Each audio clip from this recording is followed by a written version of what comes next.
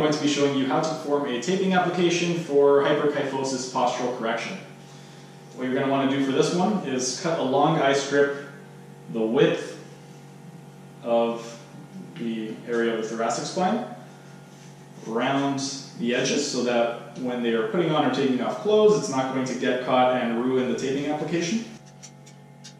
And for this one, you are going to cut a slit down the middle, go all the way till you have about 1 to 2 inches left in the ends.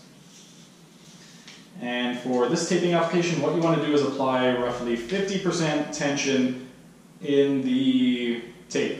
So you're going to apply 50% tension right at the area of the rhomboids, right at the height of the rhomboids. You are going to apply the taping application. First, you want to get them into correct posture. Her posture is already fine, so you don't have to do that. If you have a client who is severely hyperkyphotic, then before you do the application, you want to get them into a normal posture.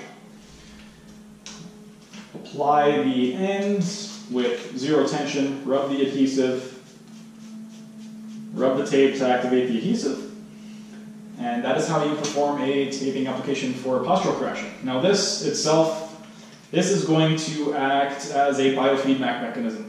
So whenever your client is going to start to go back into that kyphotic posture, what's going to happen is they're going to feel a pull. That pull is going to let them know that they are going into that hyperkyphotic posture.